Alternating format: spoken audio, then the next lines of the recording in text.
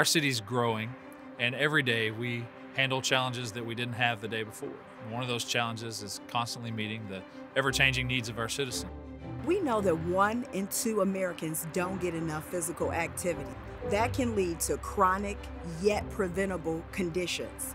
What better way to reduce barriers to physical and mental health than with free outdoor fitness courts?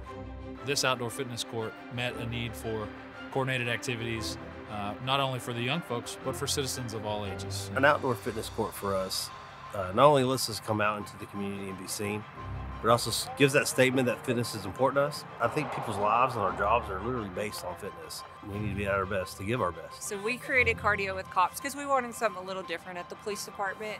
And fitness was really important to me. So I was like, let's create something that we can get the community together and the kids together and the police, and we can have a community workout. This fitness court is a wonderful example of partnership.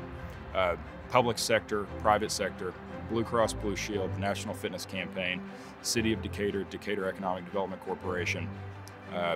It really required everyone coming together to accomplish something like this in Decatur that will serve the population today, it'll serve our community, and it'll improve the lives of citizens in Decatur for a very long time to come. This is one more way Blue Cross and Blue Shield of Texas can help people reach optimal health outcomes right here in their own communities. We've committed nearly $1 million over the next 2 years to build 40 fitness courts across communities in Texas with the National Fitness Campaign.